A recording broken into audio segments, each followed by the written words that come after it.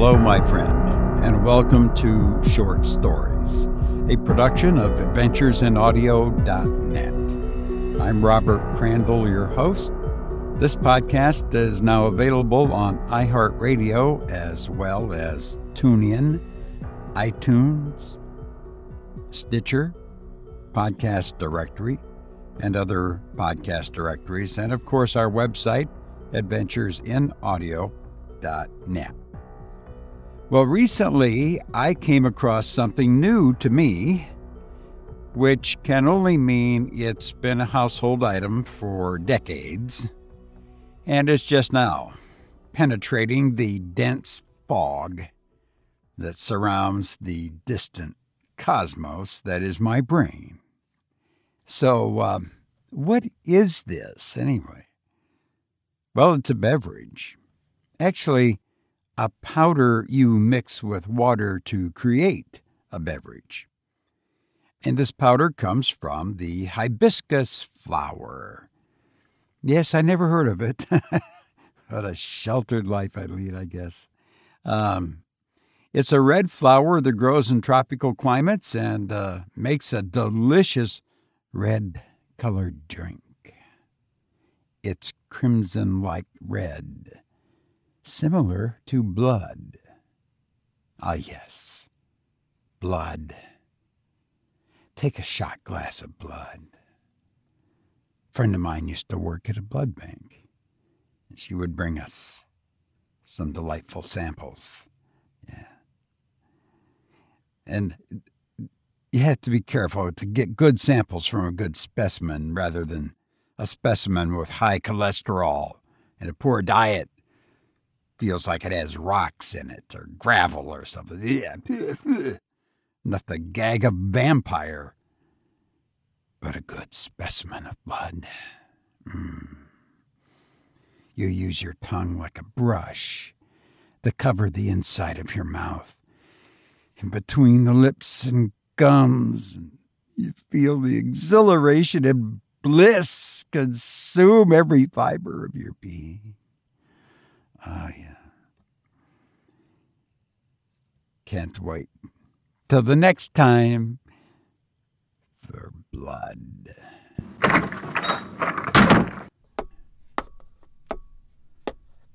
What's this? Oh no, it's Virgil the vampire. My name, Robert, is Count Valentino. What? Count what? Valentino. Okay, Count Valentino. His name is Virgil. What do you want? I'm kind of busy. I heard you talking about blood, so I brought you some. Here's a shot glass of blood, Robert. You should try some. No, I don't consume blood. I was only kidding. Get that away from me. You're making me sick. Oh, but Robert, you must try some. This is such a magnificent sample. It comes from a healthy victim. I mean, a donor. What? Look, get out of here. If you don't leave at once, I'm going to call down to the zombie ward and have you removed. And then they'll take you to the mirrored room down the hall. Yes. The room with all the mirrors on all sides. How would you like to spend the night in there, huh?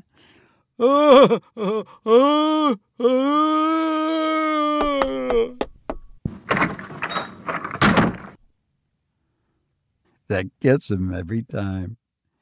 Those vampires and mirrors just don't get along, do they? Okay, so anyway.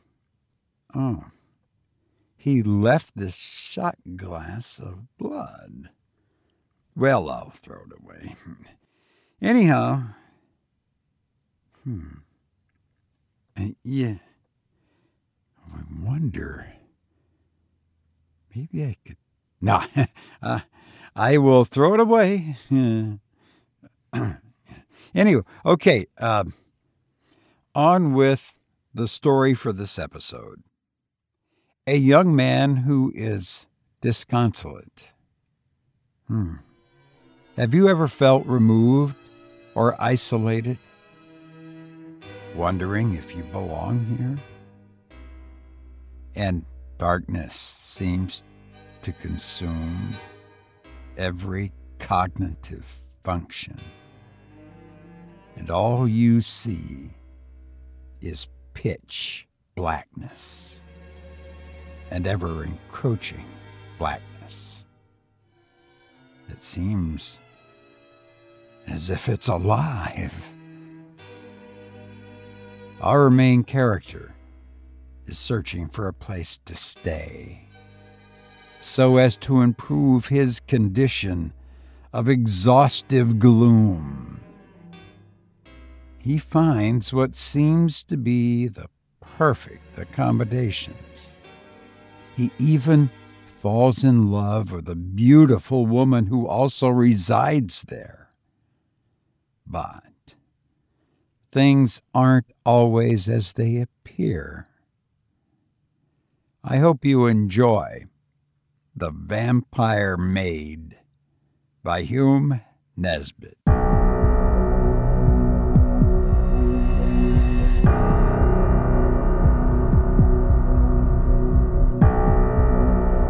It was the exact kind of abode that I had been looking after for weeks, for I was in that condition of mind when absolute renunciation of society was a necessity. I had become diffident of myself and wearied of my kind. A strange unrest was in my blood, a barren dearth in my brains. Familiar objects and faces had grown distasteful to me. I wanted to be alone. This is the mood which comes upon every sensitive and artistic mind when the possessor has been overworked or living too long in one groove. It is nature's hint for him to seek pastures new, the sign that a retreat has become needful. If he does not yield, he breaks down and becomes whimsical and hypochondriacal, as well as hypercritical. It is always a bad sign when a man becomes overcritical and censorious about his own or other people's work, for it means that he is losing the vital portions of work, freshness, and enthusiasm. Before I arrived at the dismal stage of criticism, I hastily packed up my knapsack, and taking the train to Westmoreland, I began my tramp in search of solitude, bracing air, and romantic surroundings. Many places I came upon during that early summer wandering that appeared to have almost the required conditions, yet some petty drawback prevented me from deciding. Sometimes it was the scenery that I did not take kindly to. At other places I took sudden antipathies to the landlady or landlord, and felt I would abhor them before a week was spent under their charge. Other places which might have suited me I could not have, as they did not want a lodger. Fate was driving me to this cottage on the moor, and no one can resist destiny. One day I found myself on a wide, pathless moor near the sea. I had slept the night before at a small hamlet, but that was already 8 miles in my rear, and since I turned my back upon it, I had not seen any signs of humanity. I was alone with a fair sky above me, a balmy ozone-filled wind blowing over the stony and heather-clad mounds, and nothing to disturb my meditations.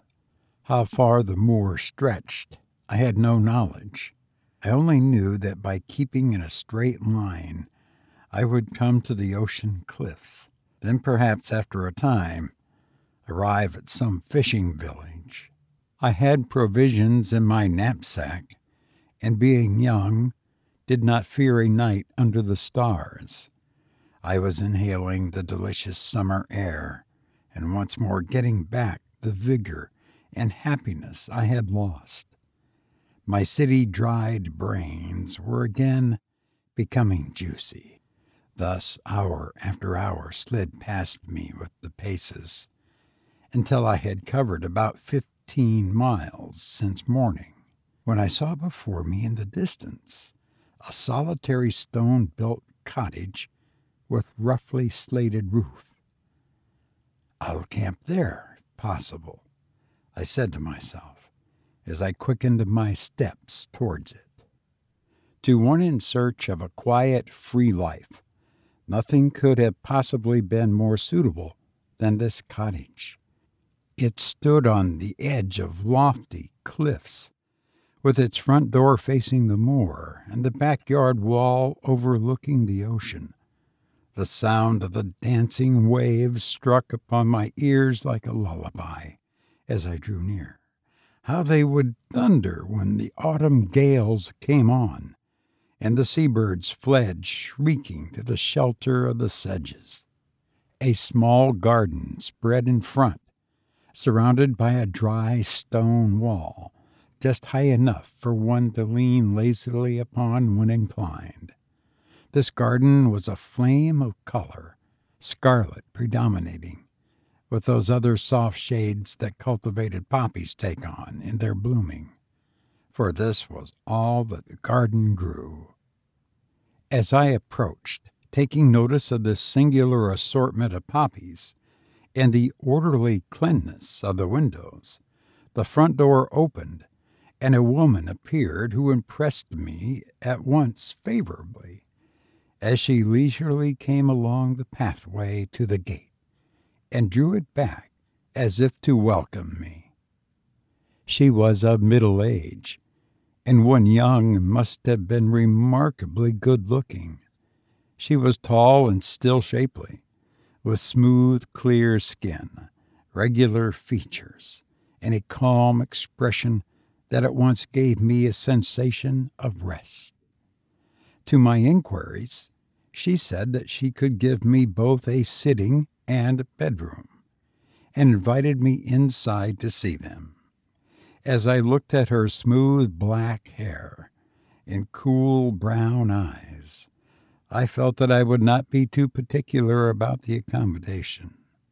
With such a landlady, I was sure to find what I was after here.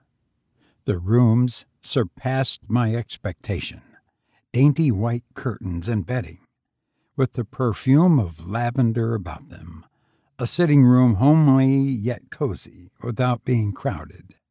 With a sigh of infinite relief, I flung down my knapsack and clinched the bargain.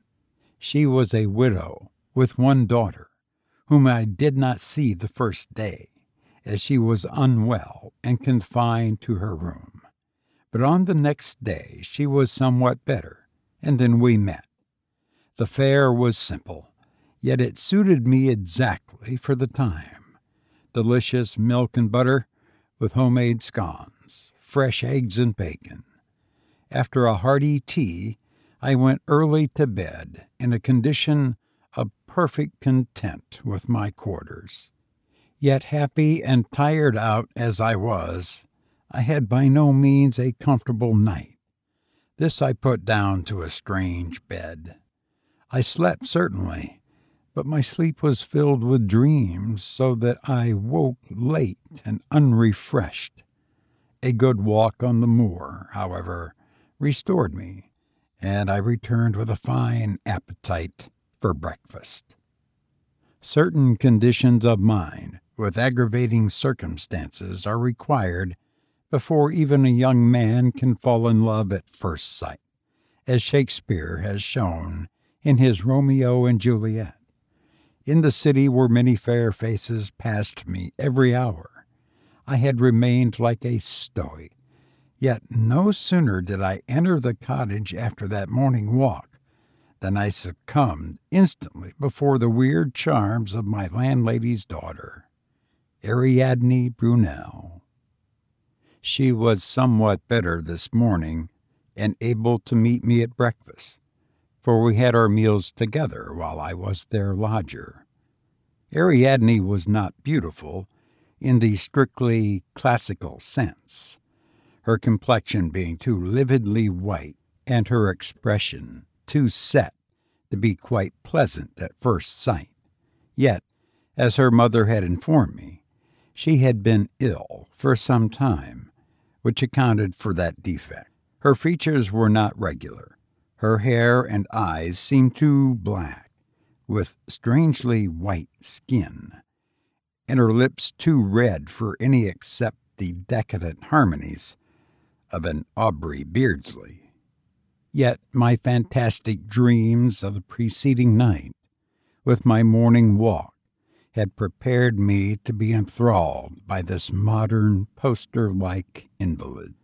The loneliness of the moor, with the singing of the ocean, had gripped my heart with a wistful longing. The incongruity of those flaunting and evanescent poppy flowers, dashing the giddy tints in the face of that sober heath, touched me with a shiver as I approached the cottage. And lastly, that weird embodiment of startling contrast completed my subjugation. She rose from her chair as her mother introduced her, and smiled while she held out her hand. I clasped that soft snowflake, and as I did so, a faint thrill tingled over me and rested on my heart, stopping for the moment its beating. This contact seemed also to have affected her as it did me. A clear flush, like a white flame, lighted up her face, so that it glowed as if an alabaster lamp had been lit. Her black eyes became softer and more humid as our glances crossed, and her scarlet lips grew moist. She was a living woman now, while before she had seemed half a corpse.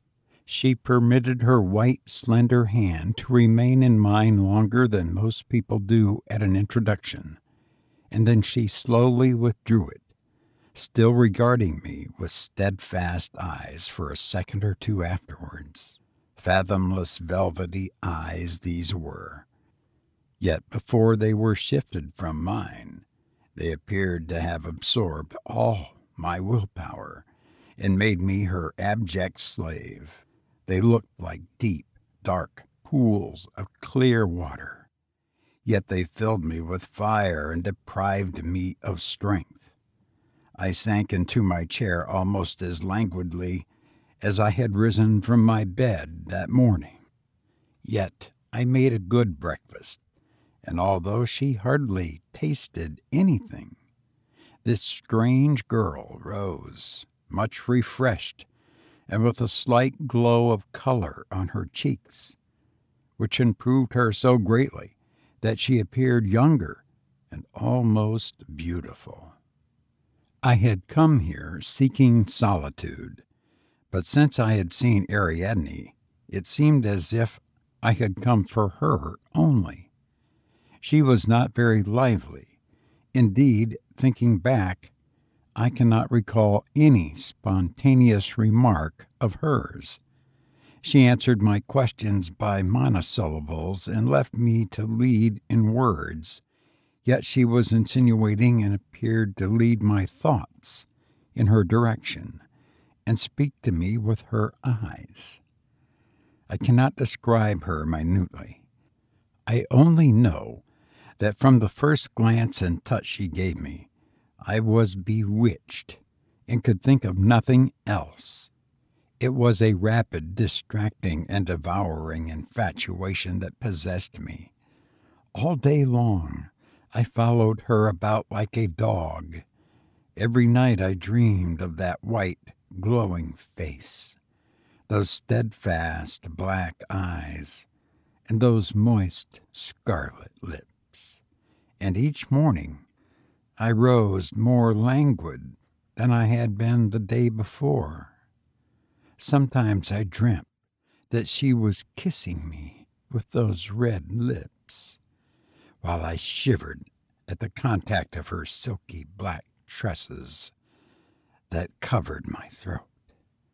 sometimes that we were floating in the air, her arms about me and her long hair enveloping us both like an inky cloud, while I lay supine and helpless. She went with me after breakfast on that first day to the moor, and before we came back, I had spoken my love and received her assent. I held her in my arms and had taken her kisses in answer to mine. Nor did I think it strange that all this had happened so quickly. She was mine, or rather, I was hers, without a pause. I told her it was fate that had sent me to her, for I had no doubts about my love. And she replied that I had restored her to life. Acting upon Ariadne's advice, and also from a natural shyness, I did not inform her mother how quickly matters had progressed between us. Yet although we both acted as circumspectly as possible, I had no doubt that Mrs. Brunel could see how engrossed we were in each other. Lovers are not unlike ostriches in their modes of concealment. I was not afraid of asking Mrs. Brunel for her daughter, for she already showed her partiality towards me, and had bestowed upon me some confidences regarding her own position in life, and I therefore knew that so far as social position was concerned, there could be no real objection to our marriage. They lived in this lonely spot for the sake of their health, and kept no servant because they could not get any to take service so far away from other humanity. My coming had been opportune and welcome to both mother and daughter. For the sake of decorum, however, I resolved to delay my confession for a week or two, and trust to some favorable opportunity of doing it discreetly. Meantime, Ariadne and I passed our time in a thoroughly idle and lotus-eating style. Each night I retired to bed, meditating starting work the next day. Each morning I rose, languid, from those disturbing dreams, with no thought for anything outside my love. She grew stronger every day, while I appeared to be taking her place as the invalid. Yet I was more frantically in love than ever, and only happy when with her. She was my lone star, my only joy, my life. We did not go great distances, for I liked best to lie on the dry heath and watch her glowing face and intense eyes while I listened to the surging of the distant waves. It was love made me lazy, I thought, for unless a man has all he longs for beside him, he is apt to copy the domestic cat and bask in the sunshine. I had been enchanted quickly. My disenchantment came as rapidly, although it was long before the poison left my blood. One night, about a couple of weeks after my coming to the cottage, I had returned after a delicious moonlight walk with Ariadne. The night was warm and the moon at the full. Therefore I left my bedroom window open to let in what little air there was. I was more than usually fagged out, so that I had only strength enough to remove my boots and coat before I flung myself wearily on the coverlet and fell almost instantly asleep without tasting the nightcap draught that was constantly placed on the table, and which I had always drained thirstily. I had a ghastly dream this night. I thought I saw a monster bat with the face and tresses of Ariadne fly into the open window and fasten its white teeth and scarlet lips on my arm. I tried to beat the horror away, but could not, for I seemed chained down, enthralled also with the drowsy delight as the beast sucked my blood with a gruesome rapture. I looked out dreamily and saw a line of dead bodies of young men lying on the floor, each with a red mark on their arms, on the same part where the vampire was then sucking me. And I remembered having seen and wondered at such a mark on my arm for the past fortnight. In a flash, I understood the reason for my strange weakness. At the same moment, a sudden prick of pain roused me from my dreamy pleasure. The vampire, in her eagerness, had bitten a little too deeply that night, unaware that I had not tasted the drugged draught.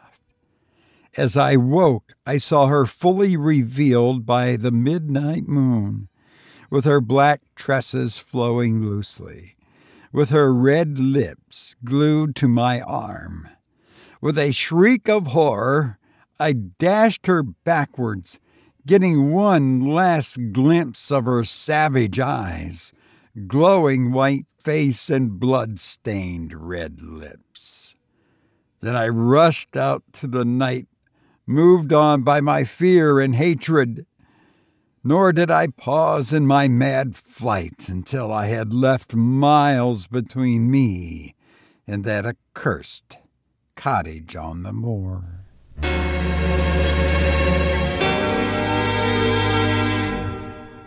You've been listening to The Vampire Maid by Hume Nisbet.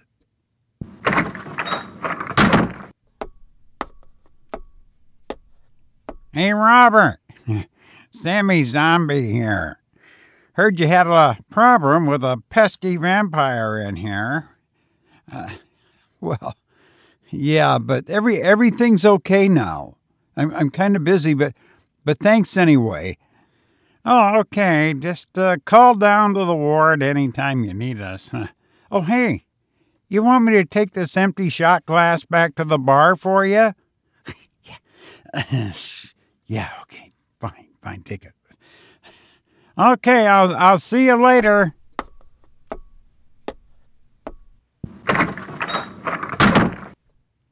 Okay, all right, great.